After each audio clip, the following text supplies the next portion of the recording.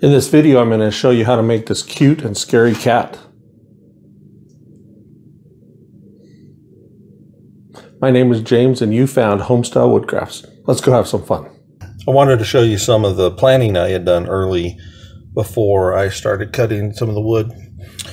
So I just sketched up, traced out actually the 2x4 onto these sheets, and then did some different configurations of ears. I even went so far as to measuring the angles, which is probably overkill for this project. But I liked some variety, so I'm going to do some different things with the ears. And I also experimented with different eyes styles, just to help give me an idea of what I wanted to do. I'm going to be using a 2x4 to make the cats. So the first thing to do is cut the boards to length. And then once I've done that, I'll be able to cut the notch for the ears. I'll be making all my cuts with my Jigsaw. Jigsaw is a great and very versatile tool. It's one of the safer power saws that you can use. And they're also available in a wide variety of price points, so you can find one that will match your budget. To make sure my cuts are straight, when I cross cut the wood to length, I'll be using a square, and I'll hold this in place and run the jigsaw guide up against it. If you don't have a jigsaw, some alternatives you could consider are using a hand saw, because the cuts are minimal and they're straight. Or if you have a bandsaw, you could use that as well. Just a few things to go over before I start cutting the wood.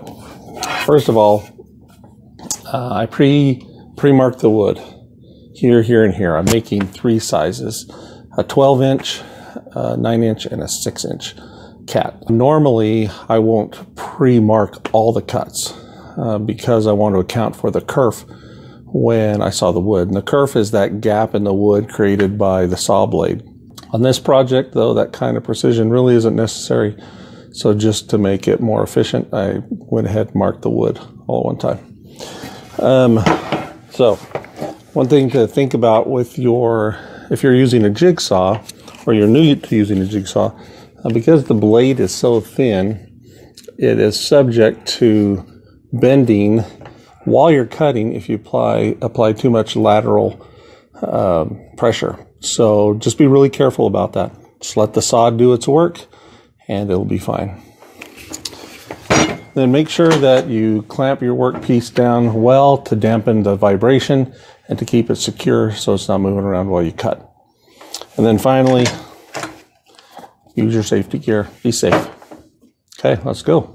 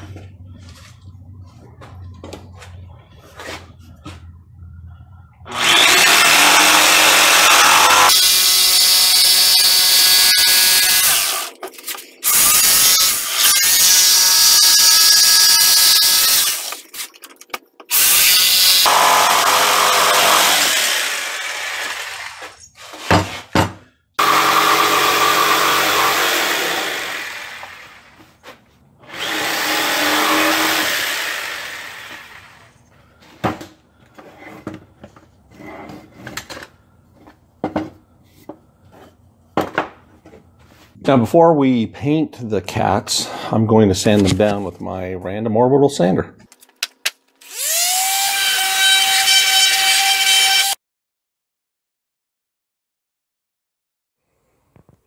The painting is coming along nicely.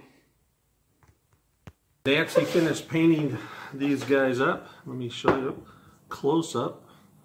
Here's the little one.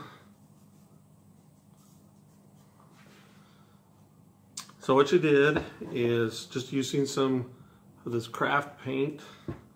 She used one of these foam brushes and painted in black. And then she used a smaller brush with some white craft paint, painted the eyes, and then went in and painted the pupils.